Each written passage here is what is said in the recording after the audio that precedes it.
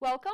My name is Dr. Lori Ernsperger, and today we're going to be talking about girls and women under the umbrella of ASD. I want to first begin by saying that I'm very proud to be also an author of a book called Girls Under the Umbrella of ASD, written with my co-author, Danielle Wendell. I'll talk more about Danielle and her daughter, but I first want to talk about the cover of the book. Because when we first wrote a book on girls, we wanted to make sure to empower girls and include a girl's voice, and women on the spectrum include their voice from the very beginning. And so we interviewed many families across the United States about issues around girls and women. And we met a family and a young woman on the spectrum by the name of Amanda Lemunyon. And her mother told us that Amanda wanted to paint a picture for Danielle and I based on the title of our book, Girls Under the Umbrella. And so we said, sure, that'll be great, paint us a picture, and you never know what you're going to get. And the next day we got this amazing email with this picture attachment. And if you can make out, there is Amanda Lemunyon. This is some years ago when we first were writing the book. And Amanda was an amazing artist. She's still an amazing artist. And when we saw that picture, we knew that it had to be the cover of the book so that we could show the strengths of girls and women on the spectrum. Amanda diagnosed with Asperger syndrome over 10 years ago, but has many strengths and many talents. And so here is her picture, and we start our book right from the beginning saying that girls have a lot of strengths and self-determination, which we're going to talk about today. A little bit about myself. I am an autism consultant. I have the privilege of traveling and talking to parents and teachers all over the world, from Ireland to Australia and all over the United States and Canada. And I've been talking about girls and women on the spectrum in order to really bring a voice, awareness, and education to parents and professionals on this topic. I'm going to cover today just a few topics, but if you have any follow-up questions, I always like to give my email address at drlori@cox.net.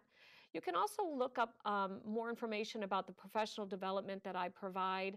I've been working with schools, starting as a classroom teacher for 29 years, and so I appreciate any of your contact, if your information with regard to questions, or if you want contact information about me would be great. I have my PhD in special education. I'm also a board-certified behavior analyst. And so today, our session is going to focus on three main areas: social communication skills, puberty and touchy subjects, and self-determination.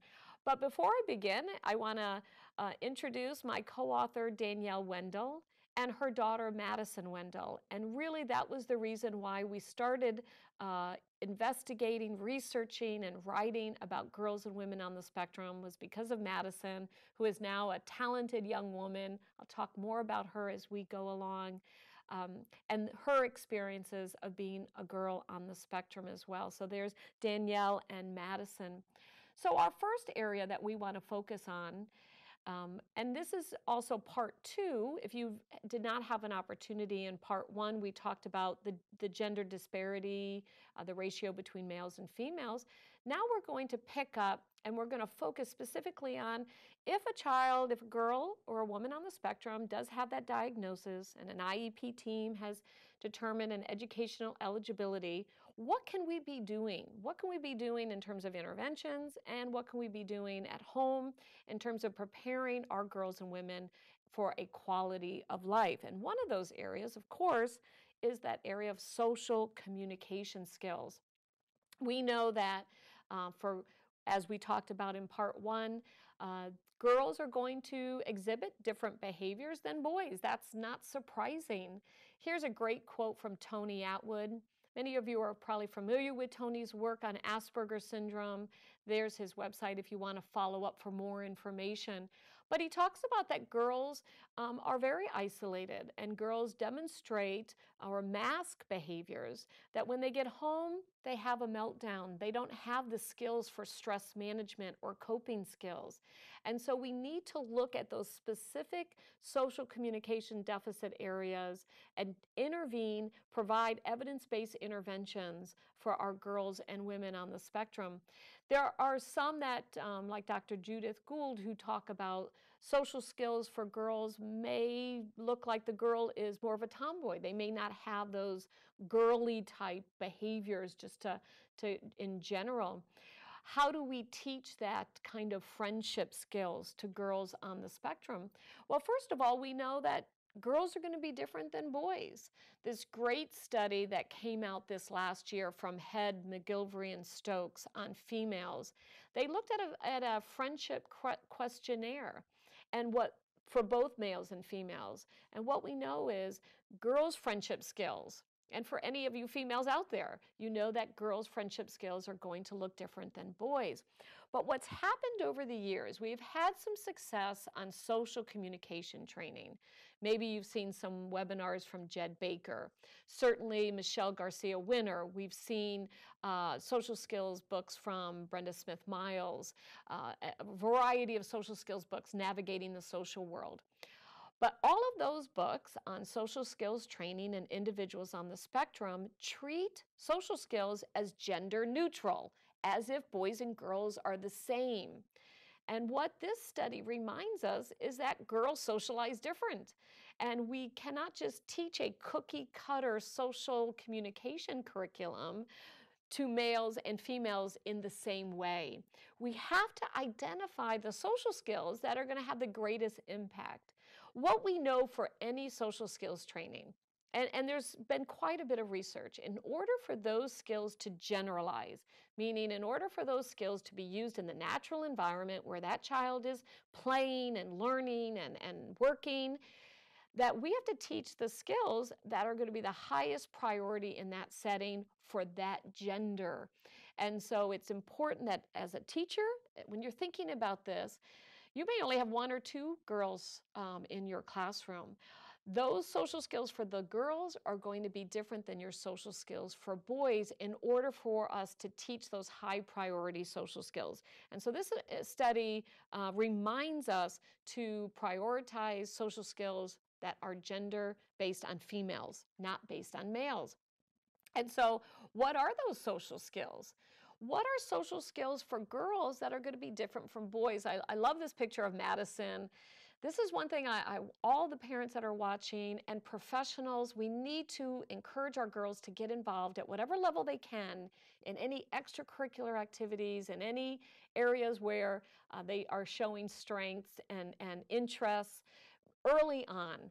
And so here's this great picture of Madison, and she wanted to be a cheerleader. And so that sounds like a reasonable demand for a little girl, but Danielle said she really struggled with cheerleading because there's so many rules to follow and so much socialization. And so here's this great picture of Madison, but she's kind of looking the other way and has her fingers in her mouth. But in order to learn social skills, you have to hang around other girls. And when we have the gender disparity of males to females, we tend to have classrooms that have 10 males and 1 female. How are those girls like Madison, how are they going to learn social skills if they never have an opportunity to be around other girls? So it may be that professionals, my school people, my school personnel out there, as well as parents, we need to look for opportunities that are girl-oriented. We need to create peer groups that are girl-oriented and not just gender neutral, both males and females, if we want to teach those age-appropriate social skills. And so that is a reason why Danielle took a very active approach when Madison was early on. She may not have been able to do all the cheers, but she was able to then be and socialize and practice new skills in a setting with other females. Now, I mentioned social skills curriculum. You can actually buy books on how to teach social skills, and they will list for you goals and objectives on social skills. And I encourage teachers, that's a great place to start. You know, we need a framework or a manual of how to teach social skills. And so you can find books, and as I've mentioned a few, and authors like Jed Baker who write those kinds of books. But those books are written specifically for both males and females. They create gender-neutral opportunities. And I want you to think about how can I take that curriculum or those lesson plans and now make sure that they have a female orientation. And so Brenda Smith-Miles, many of you are familiar with her work. She's written quite a few books on individuals with ASD and teaching children on the spectrum. But she's written a book called The Hidden Curriculum. And I love this picture. Here's Madison several years ago with a good friend of hers. But I love it because these girls are just a few months apart. But for all of you who are working in those middle years, you know that the growth development can often be very different for kids at that age between, this is that 10 to 14 year of age. But when we look at social skills, you know, what will, let's say Madison, she's probably 11 in this picture. What social skills does an 11-year-old need? And this is where we need to examine other 11-year-olds. What are other 11-year-olds doing? How 11-year-old girls, right? How are other 11-year-old girls interacting? And often those are the hidden areas. One of the areas that Madison needed that was in the hidden curriculum was how to write a note in class. Meaning, you know how you pass notes in class? Anybody remember doing that? We've all done that note passing. Well, Madison didn't know how to write a note in class. She didn't know all the little hidden steps to writing a note, that you have to be secretive, that you have to be quiet. You can't call out the other girl's name, right? Hey, Teresa, here's my note, and throw it across the classroom. But think about the skill of note passing. If all the other 11-year-old girls are writing notes, what do we want Madison to be doing? We want her to be able to write her own notes and pass them in class and do it appropriately to fit in that natural environment. And so the idea is, teachers, parents, you might be teaching your students how to pass notes in class in order for them to socialize appropriately with their typical peers. That's a high priority. Now, 5-year-old girls, they're probably not passing notes in class. But by 11, that's an important skill. So I want you to be thinking, you know, what are the skills that this girl needs at that age? Those socialization skills that are going to be important to them. Do not treat social skills as gender neutral. Now, there are many different interventions that we might be able to use. We have just a few preliminary findings on social skills and as far as intervention or evidence-based practices. I've listed some for you. Video modeling has been very effective for kids on the spectrum. If you're not using video modeling, there's a company called Model Me Kids. And I want to put a plug into any of those social skills video groups, video modeling groups out there. Create video modeling of girls only so that we can have specific, gender-specific video modeling. I wish that was available right now. Right now, the social skills and video modeling tends to be both males and females. But you can create your own. You know, in the day and age of an iPhone with a video camera, we can have other girls exhibiting appropriate behaviors like passing notes in class. I'm going to videotape the process of all the steps of how to pass a note. What do you write down? How do you fold it up? How do I wait for the teacher not to be looking? And I'm going to create a video of maybe another girl demonstrating, so a peer tutor demonstrating that behavior, and I'm going to use that video to teach kids, teach girls like Madison, how to pass a note in class. So video modeling is an effective practice. There has been numerous peer-reviewed research to support the use of video modeling. Now, what we're lacking, though, is research specific to girls. We haven't separated male interventions versus female interventions on the spectrum, but we can assume that video modeling would also be an effective practice for teaching important skills like note passing. But other areas, other interventions for teaching social skills to girls on the spectrum, clear and concise instructions. You know, one of the areas of social skills that's so important for girls is to give a compliment. Girls tend to, and women, as a matter of fact, just today, I met somebody new, and one of the things they said to me was, "I like your shirt." That is how women communicate. I may not know you well. I may not ask you about your resume. I may not ask you about other areas, but one safe area to introduce yourself in that way to initiate is to give a compliment. And that is a safe way that we can teach girls to say something nice, to say, you know, "I like your shirt." Now, this is different than boys. Boys don't initiate conversations with, "I like your shirt." Now, that's not always true. Some boys might, but they might talk about, "I like your shoes," right? Or "I like the way," mostly it's on physical acts, right? "Wow, I liked how you kicked that ball," right? Or "You made an amazing skateboarding act this morning," or did something on the skateboard.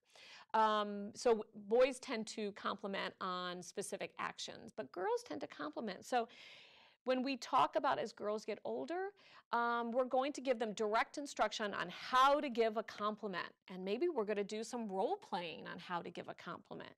And we're going to script for them how to give a compliment. Or we're going to use a social story. So that's one of our interventions here, one of our methods. We're going to write a social story on how to give a compliment. Many of you are familiar with Carol Gray. Carol Gray was the first developer of social stories. It's also referred to as social narratives. Social narratives is the generic term for social stories, which is a trademark intervention. But a social story is a quick script of, when I'm in the hallway at school, I'm going to see other girls, and you might identify, who might you see today? What can I say to them as an introduction? Of course, girls might say, "Hey, what did you do last night?" But more importantly, girls are going to say, "Wow, is that a new necklace?" Or "That's a cool, I love your nail polish." So I want you to be thinking, parents and professionals, about using those social stories for specific gender-related, age-appropriate social skills, like how to give a compliment. That is a lifelong skill that we can teach any of our girls. Starting at an early age and using up through adulthood. So just a few rules in terms of gender and social skills. We want to make sure we pick social skills that are going to be used immediately in that natural environment. So what are other 16-year-old girls doing? What are other 5-year-old girls doing? You know, when girls are younger, they tend to touch a lot more. 5-year-olds, girls hugging, they touch each other when they sit, they like to sit closer together. You know, are we teaching our girls to accept that kind of proximity?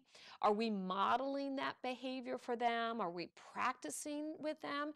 And then are we giving them feedback? "Yeah, you did great," you know, as far as what types of skills are they exhibiting. And so we want to make sure that we're giving them that reinforcement and specific concrete feedback on what they did well.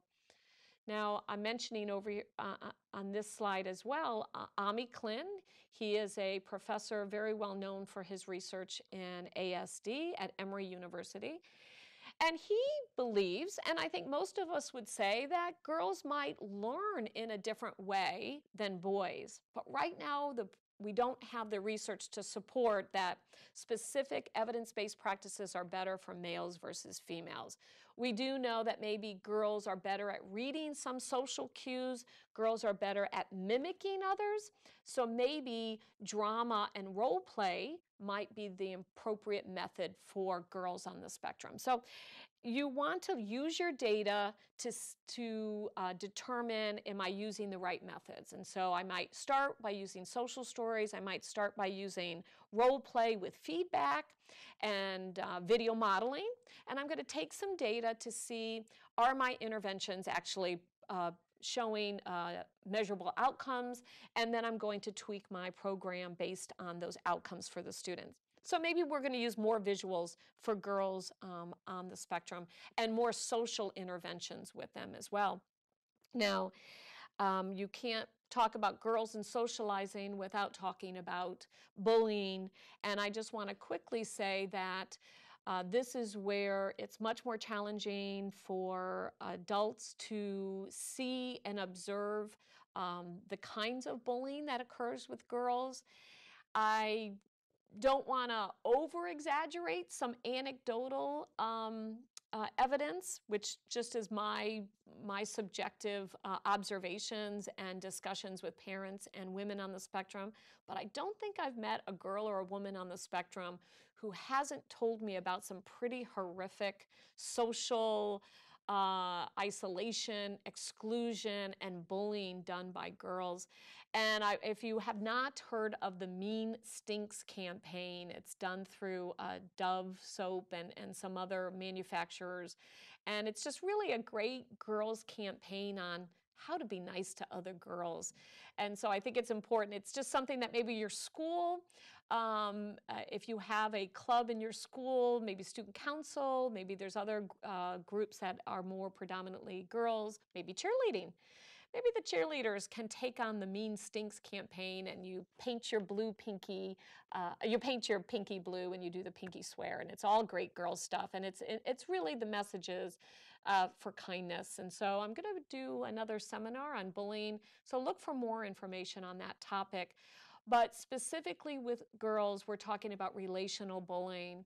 And just because you can't see it, that doesn't mean it doesn't have the long-term harm and trauma that physical bullying has, and more verbal bullying that's more observable for adults. So check out the Mean Stinks. They have activities that you can be doing in school. And it also might be an opportunity to create. Remember, we're going to have to create some peer mentoring, but not just any peers, girls. So maybe I can put together a Mean Stinks campaign in my elementary school, middle school, or high school, make it age appropriate.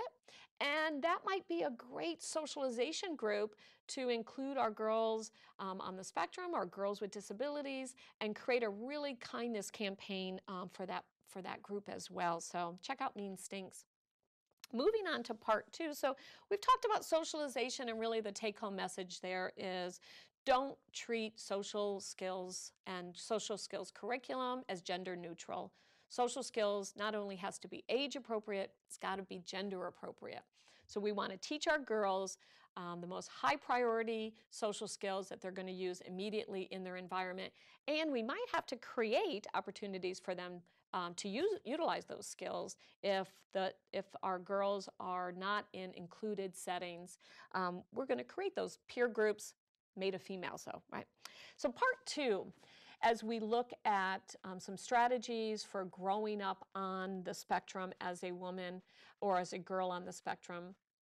And we're going to get into touchy subjects, which we can't avoid them if we're going to talk about girls and women on the spectrum. So let's talk a little bit about puberty and touchy subjects, and how can we gear our interventions, again, for supporting the unique needs of girls on the spectrum. Now, one of the women on the spectrum that I have come to admire, and I've watched her on YouTube and I've read her book, is Rudy Simone. And here is her book called Ernsperger. Again, she has a series of YouTube videos. You can just look up Rudy Simone and listen to her talk, and she'll provide insight. She is a woman on the spectrum, but she is also an incredible voice in terms of how to empower your child on the spectrum. Some of us live in very rural areas, and maybe as a parent, you haven't had an opportunity to connect with other parents who have girls on the spectrum. You know, this is a way to learn more about how to help your daughter. So her book on Ernsperger discusses social skills, talks about puberty, a whole range of issues that Rudy has come to be really an expert about. So I encourage you to read more about her work on Ernsperger. But we really want to talk about, again, the difference between males and females comes to light and is even more pronounced when we talk about appearance. And I love this quote by Zosha Zaks. What the quote is discussing is that males can get away with being messy. You know, it's perfectly fine for that boy to wake up in the morning and hair a little out of place and maybe wore that t-shirt from yesterday, and just really the expectations for boy appearance versus girl appearance is different. Now, we could argue it's not fair. We could argue that, oh, it shouldn't be that way. We shouldn't. And I'm not talking about judging. I'm just saying some general guidelines for appearance. And if we want our girls to be able to socialize and to be able to be included and to have that quality of life where they have a job or working at some independent level, that they have social relationships that are meaningful to them and that they live as independently as they can, then we have to really look at appearance. There has to be some standards of appearance, and if that standard is different males versus females, that's for that, you know, the parents and the school team to think about. But boys can get away with being what Zosha says. Boys can get away with looking disorderly. But for girls, you're going to be judged on a different standard. And so we need to make sure we identify clear and concrete standards for our girls. Here's a young woman that I've had the opportunity to meet from my days when I was writing my book on girls with Danielle. And she was more that tomboy. Judith Gould from the UK, the Autistic Society from the UK, talks about, you know, do girls demonstrate more tomboy-like? Do they lack interest of girly activities just in general? That is not true. I've met women on the spectrum, Rudy Simone, who would say, no, she's very much interested in makeup or fashion or whatever stereotype for girls would be. I think we do have to set, though, some basic hygiene requirements for success. It doesn't mean that we have to meet every standard in terms of what our culture might say is a woman's standard versus males, but we don't want to set our girls up for failure. You know, that we don't want to say, oh, it's okay if you never brush your hair or brush your teeth, right? Basic hygiene requirements have to be put in place for a quality of life.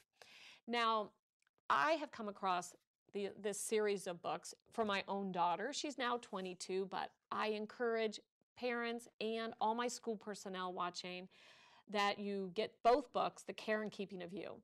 These books are not, they are safe to read for young children. I think the recommendation is to begin around age 8.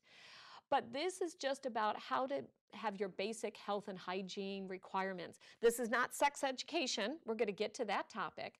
This is, you know, brushing my hair and changing my shirt and putting on deodorant and some of the basic health requirements. There's 2 books. I cannot say enough about them. They are from the American Girl series, and they are not written specifically to children with disabilities or to girls and women on the spectrum.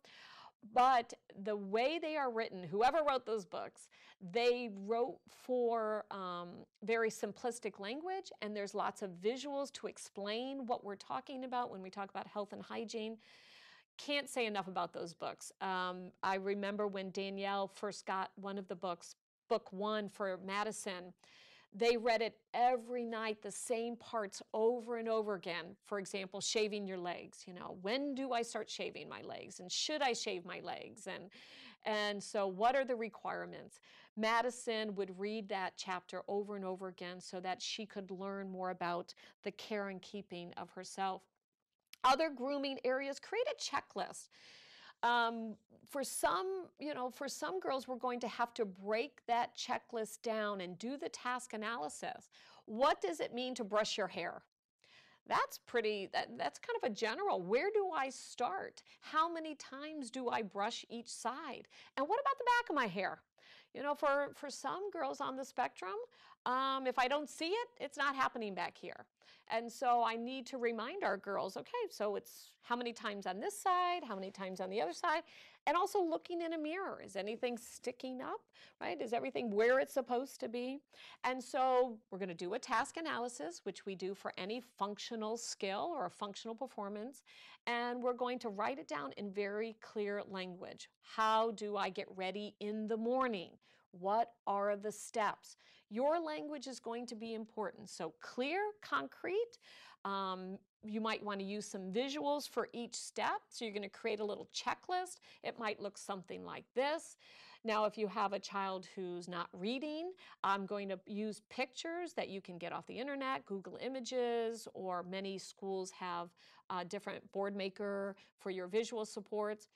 So for my school personnel, I want you to be thinking about creating this checklist and sending it home to mom and dad. If you're at home, if you have access to a computer, you can easily print this off. And so your daughter in the morning, she has that list, or in the evening. It's important that our girls learn early that it's their personal hygiene. And that needs to be practiced repeatedly, with success, with performance feedback starting early. And if you still have a teenage daughter where you're having to go into the bathroom and remind them of each step, right? Did you brush your teeth for 2 minutes? Did you put on deodorant? We're not teaching those independent skills. So put together a checklist. Maybe just start with a couple of these. I'm not saying we're going to have 25 things to do in the bathroom. Maybe I'm just going to start with 2 things to do in the bathroom. And when they have learned those skills to mastery and they have successfully achieved each one of those, then I'm going to add another skill on there. But this is something, school personnel, please work closely with your families so that they have an easy-to-use checklist. I would even suggest laminating this so that it can just be reused with dry erase. And at the end of the day, parents and the daughter can go over the checklist, and then success, look in the mirror, or in the morning, you're good to go out the door. And so be very specific, clear and concrete, start small, do the task analysis, role play, provide that performance feedback. Now, let's go back to what we talked about with video modeling. We might be able to use video modeling for some of these. I would be cautious about taking any pictures that are not appropriate in the shower. No, of course. Or maybe toileting, anything around personal areas in the toilet. But I could certainly do how to put on deodorant, brush teeth for 2 minutes, look in the mirror. So don't, you might use interventions that we talked about for social skills for some of this functional performance as well. Remember, video modeling has a lot of research to support its effectiveness. So I found this website, How to Find a Bra. Now you might think, well, that's easy. You go find a bra, you put it on. But there's lots of steps to it. I did not even realize I needed to learn more about this. So Kids Health, great organization, lots of safe information. You and your child could sit down, your daughter could sit down at school. This would be a site that I think even schools might allow through. I know some of the filters out there can be difficult, but check out Kids Health, see if your site at school will let that through. I don't think there's anything on there, but it's all about straps, snaps, bands, and cups. We want to teach. We're teachers. And I know some of these topics are touchy subjects or sensitive topics, but we must address them as we are with providing direct information and then also making sure that parents are following up with that discussion. So kidshealth.org. When we get into touchy subjects of personal hygiene, we've got to start discussing on puberty and menstruation. And so we want to be able to have our girls prepared for when they're going to menstruate and to be able to independently go through each of the steps and be able to successfully go through those each month, those periods. And so how do we start? We have to start early. And I think I will be the first to tell you I was surprised, even for my own daughter, that we needed to start at 9. You know, we're seeing that menstruation is starting younger for girls. And so remember, for girls on the spectrum who have a developmental disorder, they may take longer to learn a skill. So that means maybe starting at 8, we're going to start exploring. What does it mean to get your period? What does it mean, menstruation? So we're going to talk about terminology. Then we got to look at the products. I mean, if you take a quick look at the picture there, boy, there's tons of products out there. And we need to look at them. We need to touch them and take them apart and really go through those clear and concrete steps of what does it look like and where does it go, and all of those steps to desensitize. So we're going to practice wearing pads and practice if we're going to use tampons. And is it deodorant versus not deodorized? And is it big pads and little pads? And so many options. So we're going to start early. We're going to use the vocabulary. Now, some of us work with individuals that might be nonverbal. We're going to use more visual supports with that population. But we know that they're learning receptively. So we want to give them the words of what are we talking about. And so maybe we're going to write a social story. You know, we could be looking at a social story on when I get my period. I'm going to tell a little story out of turn here, and I won't say who the story is about, but it goes to our language. And one of the things that we talk about with puberty and starting our periods is we talk about the word start. You're going to start your period. Remember starting? And if you read a book, it might talk about starting your period. Well, there's a young woman that I know, and her parents, her mom specifically, went through all the practice of starting your period. They went even to the hospital. The local hospital had getting your daughter ready to start her period. And so they went to a little seminar, and they got all the products, and they practiced, and everything was great. And the day came when the girl started her period. And she came down at breakfast and announced to Mom, I started my period. And the mom, great, this is great. You sure you want to go to school today? And she said, yes, I feel comfortable. I'm ready to go to school. Okay, well, finish getting ready, and then I'll take you to school. Well, the daughter went upstairs, and she didn't come back downstairs. And 5 minutes goes by, and 10 minutes, and she still doesn't come back downstairs. And the mom has to go up and knock on the door.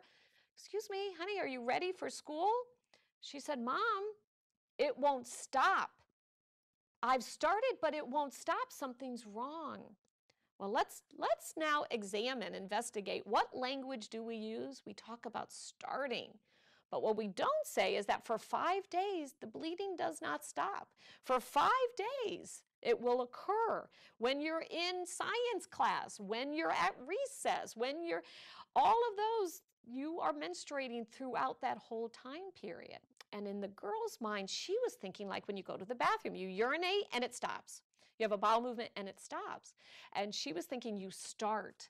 But we didn't train and talk our language about the continuous flow.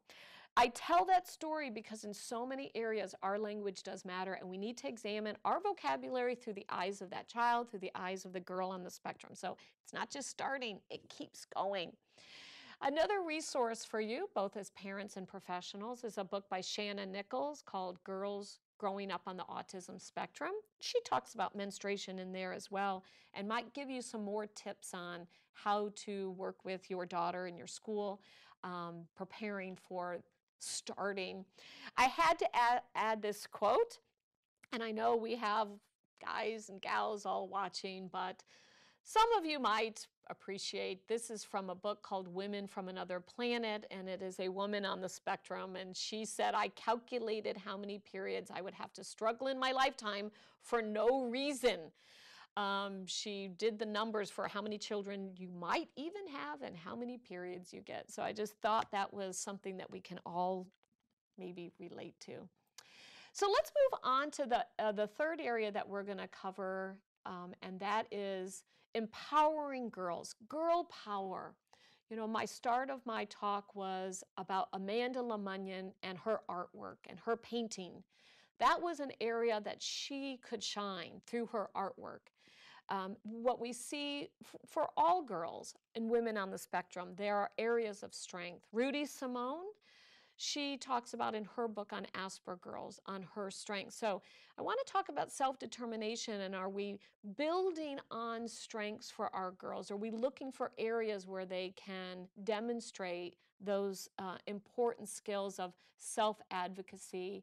Talk a little bit about safety as well in girls. I want to mention another book, and what's nice, what's happened in the last 5 years is there have been more resources available on girls and women on the spectrum. This one is called Asperger's in Girls, although I think it would be appropriate for any any family that has a child, has a girl on the spectrum, as well as school professionals. Build your library so that you have these resources for parents. So your library at school is going to have the book by Shannon Nichols, maybe a book by Rudy Simone, maybe the book Danielle and I wrote. But we want to create awareness through education, and some of our families do better if they can read on their own and then come back with questions. So Asperger's and girls, Tony Atwood contributes. Of course, Temple Grandin has a part in there as well. But how are we building on strengths? Temple Grandin is an example, right? I mean, of course, you can't go anywhere in the world and talk about ASD without hearing about Temple Grandin and how, as a teenager, her family supported her strengths, her interest in working with animals, her interest in architect design and designing things like the squeeze machine. If you've not seen the movie or read anything by Temple Grandin, I encourage you to do so.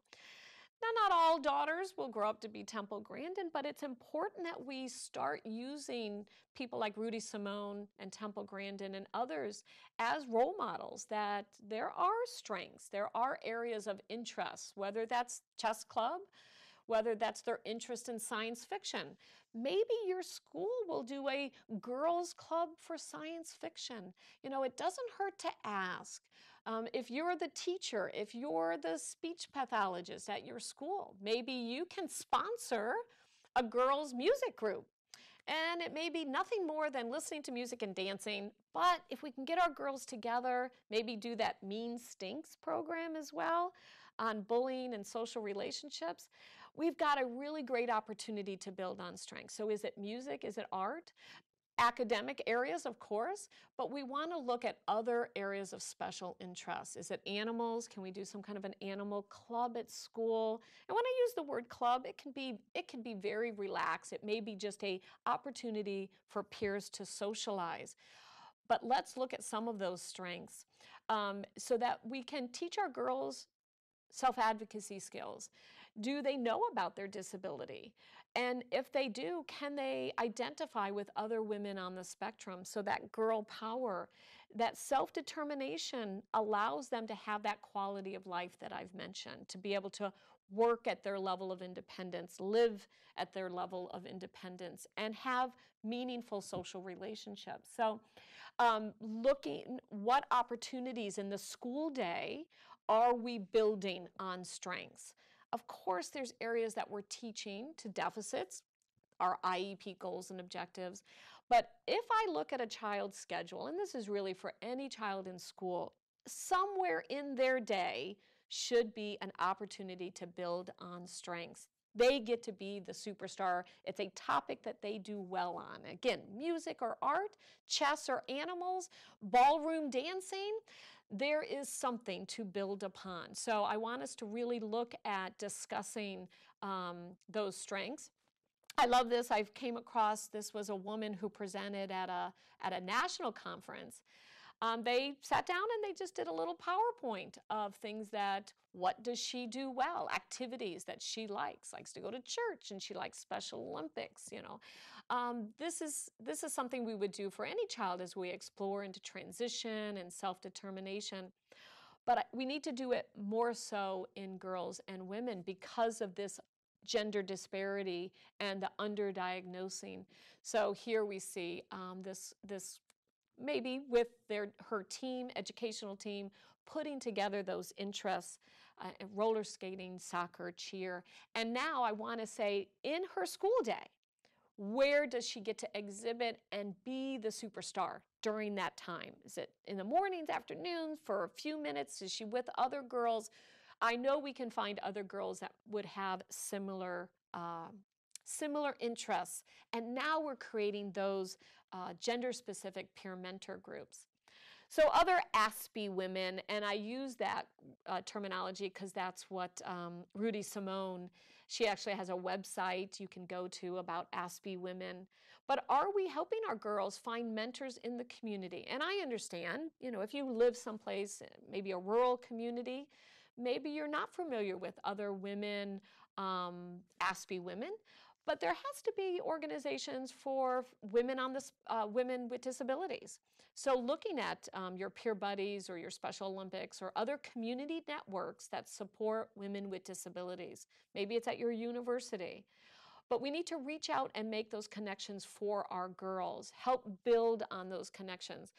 And it may be through YouTube. You know, I think I remember Madison when she was first learning about her own disability and really exploring what it meant to be an ASD woman. She did look at and was interested in hearing more about stories from women on the spectrum like Temple Grandin and Rudy Simone. I've mentioned creating social groups around women's. There is a women's network online, not much. I've seen a little bit on Facebook, on some social media. Of course, cautionary tales there in terms of how to use the internet, and that's a whole issue in terms of cyberbullying. We want to make sure we have safe places for our girls to be on the internet and social media. But this might be a website that might provide some insight into what does it mean to be an ASD woman, as Rudy Simone talks about. Another woman on the spectrum that I just highly respect, and that is Leanne Holiday-Willie.